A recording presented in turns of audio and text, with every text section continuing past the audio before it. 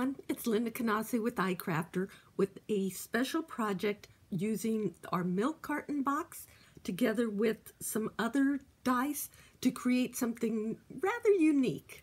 So what we're going to use is the main die from the Milk Carton Box. This is designed by Lori Whitlock for iCrafter.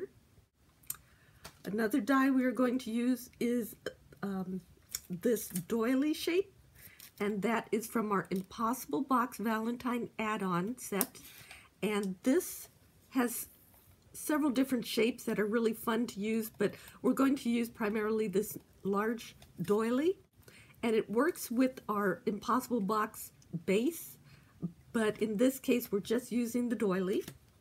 And then this is from our Ribbon Rosette Valentine add-on set, and this is the word sweetheart here, and it cuts this heart shape, and these are designed to work with our Ribbon Rosette main die. But again, I want to share with you how you can use these pieces without the main base die. So we're going to start off with the box itself, the Milk Carton Box. Other supplies you will need for this is a ruler, a pencil, some liquid adhesive is probably best, and then I'm going to use some washi tape just for added embellishment. And then I have two pink, a red, and a white piece of cardstock that I'm going to die cut with this. So let me go ahead and die cut these pieces, and I'll be right back. Now that we have those pieces die cut, we're going to begin by first off adding some washi tape pattern while this piece is still flat. So let's kind of decide. What I'm going to do is put the sweetheart die in the center, and this is going to be a little off center. So I want to start by adding the thickest washi tape first, and these are just kind of a really pretty Valentine themed washi tape. So I'm going to start with it, just kind of going across the bottom, and I'm eyeballing it slightly above the bottom line there. And because I want it to align across, I'm going to try and do it around the same height. I think I'm down to about here. And the beauty of washi tape is, of course, it's repositionable. So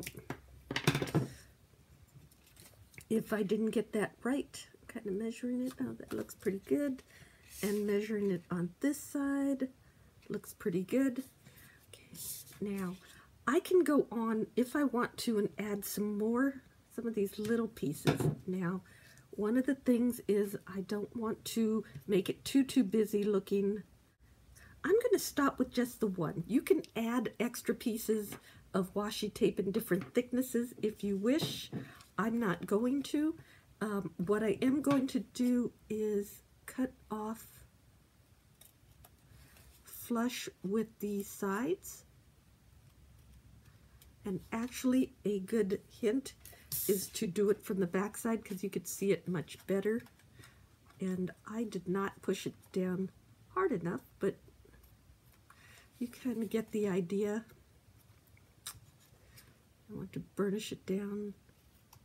Okay. So that is embellishing it before we go on to the next step. Next thing we're going to do, and this is kind of unusual, is we're going to take our ruler and our pencil, and on this tab up here, this top piece, as you can see, we're going to see that it is 2 inches wide, and we're going to mark it at the 1 inch mark. Okay, so right down the middle here. Same thing with this side. We're going to do the 1 inch mark. Okay, and you can always erase that, so don't panic. And I'm going to burnish this down better. And now I'm just going to start folding along the crease lines. Now, as you're folding The other thing to be aware of is you want them to be nice crisp folds. So I recommend our iPress Burnisher, which is, it has a flat end like a bone folder, but then it also comes conveniently with a ball end, so you could shape flowers. It comes with a separate foam pad to create flowers or to shape paper. Now we're going to also do these vertical folds across here and just kind of go across it carefully. Okay. So I'm going to fold these and this, and you're going to repeat this on both pieces. But you will also see up here there are diagonal folds. So we're going to fold those into valley folds. So we're going to fold it back on itself. And this one is a little tricky because there is this fold here. So you want to fold it back. You could put your nail in there if you want and fold it back on itself. And you again want to make sure you do this nice and crisp. So it's slightly awkward, but you can do it at an angle like that and an angle like that. Now I'm going to repeat the same folds on this side.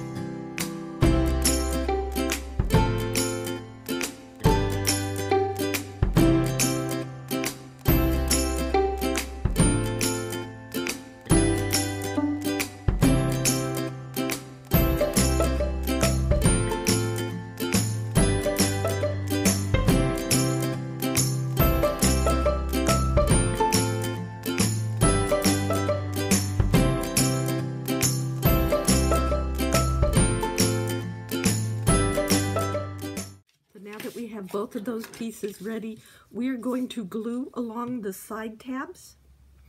And let me go ahead.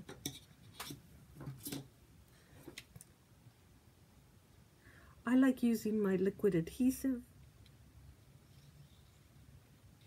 Just have a little more control. But you can also use like a very strong tape. And you want to line it up and adhere it all the way up. Okay? Now, you want to flip it over, give it another good press, and then you're going to turn this one in and this one in. And again, you'll see you have your tabs here, and you just repeat it and put the adhesive down here. And you do want to use a fairly strong adhesive. And you just line that up and press that down. Now, you want it to set for just a bit so that you have a good hold. And then what we're going to do is just to make sure this is square, because this one doesn't. You're going to want to press it this way. So just to make sure it's square. You want to do it before it completely sets, but yet you don't want to do it too soon where it'll come apart. So, and here's another good time. You can use your burnisher again. Make sure all these folds are nice and crisp. Okay, so now we have our square. We're going to do this one again. Okay, so now we have like a tube. I guess that's the best way to describe it. So now we're going to glue the bottom down and really just a matter of overlapping those two. You can add a little adhesive actually on the edge of this because there is an overlap. And the same thing with this way. You can, if you want to do extra strong, you can add some adhesive down all along in here, and then just a little bit right there, and just glue it shut. And here's another beautiful thing about our iPress burnisher, is that this long flat end works really well pushing down inside there. So you can get those tight little flat corners. And just make sure you press into those tight corners, because there's no way you're going to get any fingers in there. So if you want it to hold nice and crisp and get a really good square, use the iPress burnisher. Now, we're going to embellish this before we go any further. The side with one of the points, we're going to add the heart. Okay? And this is a real simple, just adding some adhesive. Okay. And I'm just going to glue this down right in the middle. Right there. Now here again, to make sure it holds down flat, I'm going to turn it over so it's flat on its surface, and then use my burnisher to press it down. Okay, so now we have the sweetheart, and then what I'm going to do is I'm going to fold the doily so that it wraps around. I just wanted something that was a little bit different, and this doily, I'm just going to draw or hold a ruler on there, and you can actually do this again with your burnisher. You hold the ruler down and you start the bend with the burnisher. You see what I'm doing there? That gives it a nice hard edge. So there's our doily, and we're going to just add it overlapping there just for a little more decoration. Okay, and I'm just using liquid adhesive, just being a little patient and going around.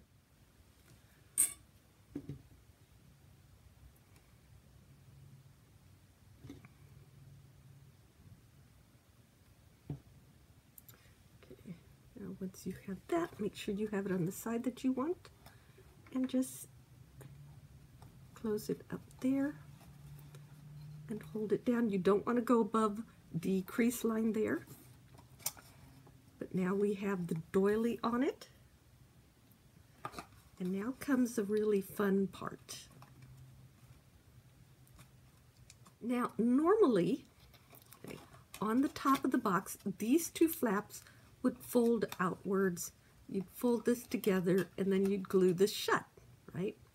Well, here's a fun little trick I discovered with this box.